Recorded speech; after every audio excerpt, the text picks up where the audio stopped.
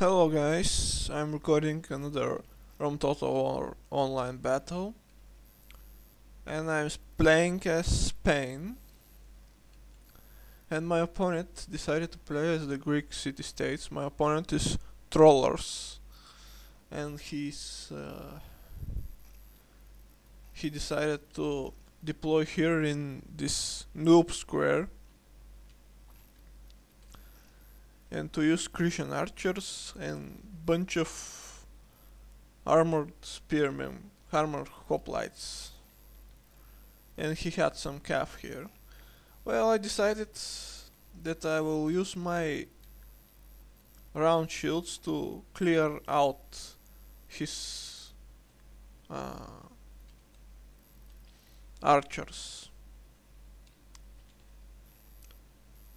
And here he charged his Greek cav, but his Greek cav is very poor.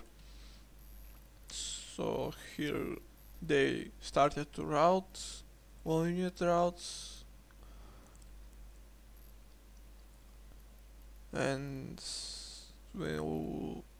well, they are putting quite a lot of fight, but they are depleted and soon they will rout. One under units routes and they 2 unit routes, and here the last unit was massacred. So his only cav is now his general armored bodyguard, and here some units decided to stop routing, but I decided to tell them to get lost.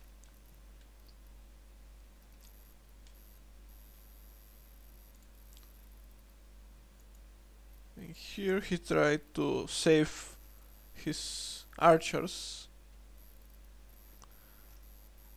but they are doomed.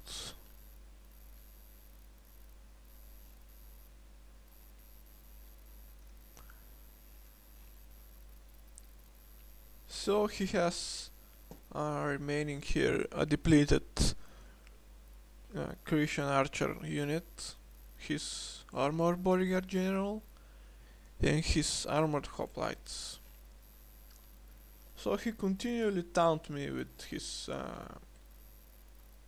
that I was a noob, attack.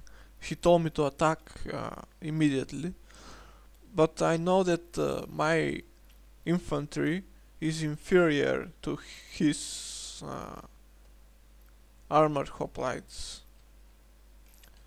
So I decided to take my time to soften up his line, but I had Balearic slingers here,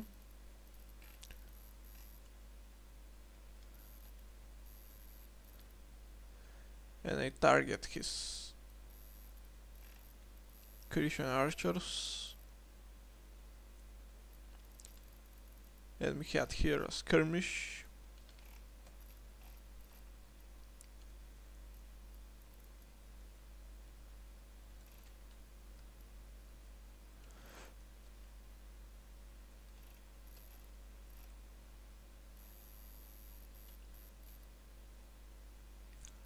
And here I target his general, but his Thracian archers also die, and his general is dying fast. His general unit is down to 3 horses, including his general, and 2 horses, and only his general remains. But I wasn't able to kill his general, not yet. But now I decided to do the smart thing and attack with my Balearic slingers in the back of this unit of armor hoplites. Because if you attack the front of the hoplites, they will take a significantly less damage. But if you attack the back, they are dropping like flies.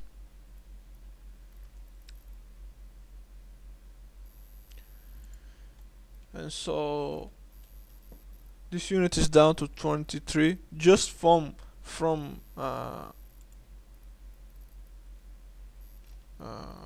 slingers, and I decided to charge him and rout him. But here he moved another unit of armored hoplites.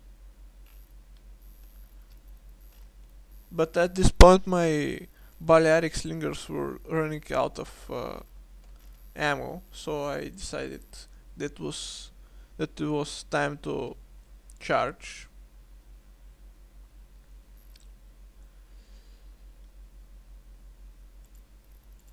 Here he successfully evaded my attack. I was planning to deplete his unit and then attack and try to get in here and attack these units from the back, but he managed to counter my attack, and I decided to pull out my infantry because I wasn't going to break through from here.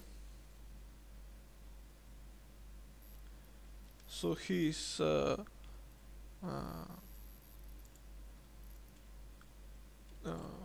making his noob square quite smaller and awaiting my attack.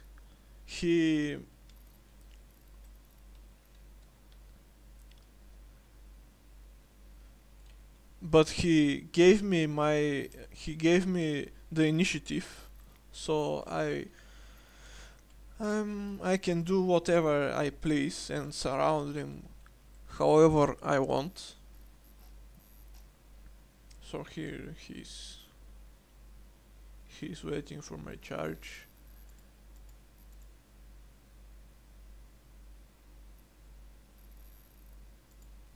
And here I charge one of my long shields. I wanted to break his formation, but he held firm. He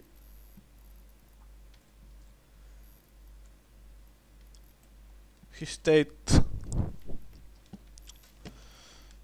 where he was. So now I'm surrounding him.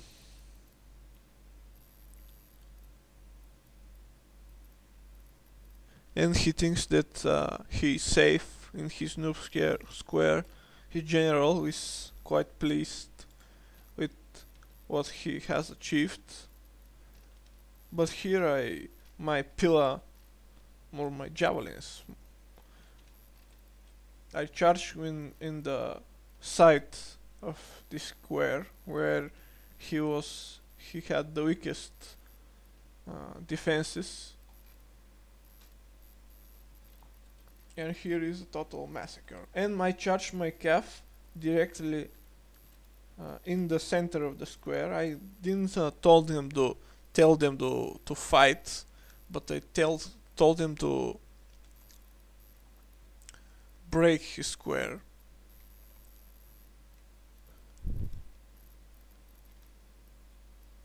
And here more pillars.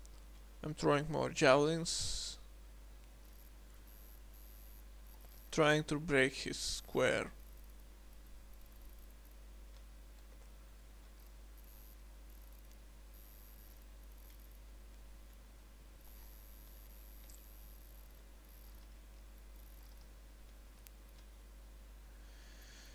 And he's desperately trying to